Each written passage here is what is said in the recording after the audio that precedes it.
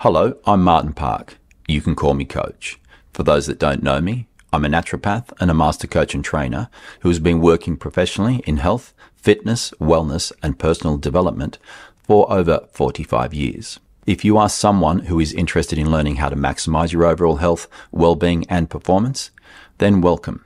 Over the next few episodes, I will be exploring common micronutrient deficiencies, the issues they can lead to, and practical steps you can take to prevent them. Today, I'm going to talk about salt, friend or enemy. Sodium and chloride are essential minerals that play critical roles in various physiological processes in the body. Together, they form sodium chloride, commonly known as table salt. Sodium is involved in regulating blood pressure, fluid balance, and muscle contractions. It helps transmit nerve impulses and is essential for proper cellular function. The recommended daily intake for sodium is about 2,300 milligrams for most adults, with a lower intake of around 1,500 milligrams advised for those with certain health conditions such as hypertension. Chloride works closely with sodium to maintain osmotic pressure and fluid balance in the body. The adequate intake for chloride is also around 2,300 milligrams per day for adults, similar to sodium. Both minerals are vital for maintaining electrolyte balance, which is essential for hydration, nerve signaling, and muscle function. Adequate sodium and chloride levels are also important for cardiovascular health as they help regulate blood volume and blood pressure. Furthermore, a balanced intake of these minerals supports kidney function, allowing the body to efficiently excrete excess sodium while maintaining necessary levels. Put simply, sodium and chloride, salt, are foundational to overall health, influencing fluid balance, nerve function and digestion, and maintaining appropriate levels is essential for physical well-being and optimal body function.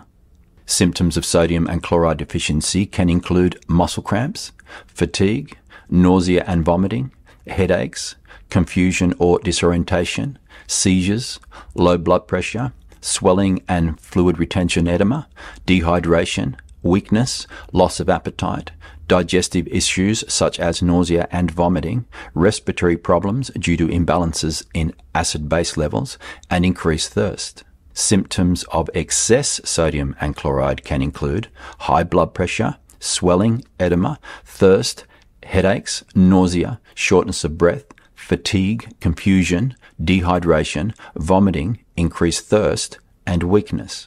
So when you look at the list of symptoms regarding getting too much or too little of these minerals, you can see that they are strikingly similar.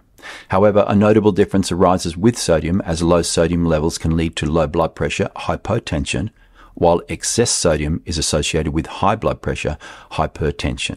This issue of high blood pressure is particularly critical as it is one of the most dangerous and widespread health problems related to sodium balance, increasing the risk of cardiovascular disease, stroke, and other serious health complications, further reinforcing the importance of maintaining proper sodium levels for overall health and well-being.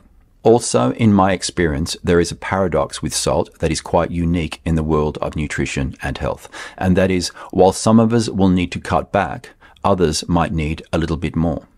Whenever I analyze the dietary components of the average person's diet, particularly one that relies heavily on processed, packaged, and takeaway restaurant foods, along with the addition of salt and salt-containing condiments, sauces, and flavorings to most meals, it's clear that they are consuming excess salt, and in many cases, far in excess of their actual needs. In contrast, when I analyze the dietary components of someone following a whole food balanced diet, avoiding sauces, processed foods, and anything with added salt, while also refraining from adding salt to meals, they often experience deficiencies in sodium and chloride. This is especially true if they consume limited amounts of food in an effort to maintain a lean body weight. My recommendations: for individuals consuming excess salt, I would recommend the following. 1. Greatly reduce processed foods, restaurant foods, and takeaway foods, as they often contain high levels of sodium. 2. Check food labels for sodium content and choose low sodium or no salt added options when available. 3. Cook at home and prepare your own meals focusing on fresh, whole ingredients and flavoring meals with herbs and spices instead of salt. And 4, while you are establishing your new habits, carefully monitor your intake via an app or food diary or with the assistance of an expert until you have got it under control. For those on a clean and whole food balanced diet who may be deficient in sodium and chloride, I would suggest 1, include natural sources of sodium and chloride as much as possible in your diet. 2, carefully monitor your intake via an app or food diary or with the assistance of an expert until you've got it under control. And 3, if needed, consider adding a small amount of salt to meals to help maintain proper sodium and chloride levels.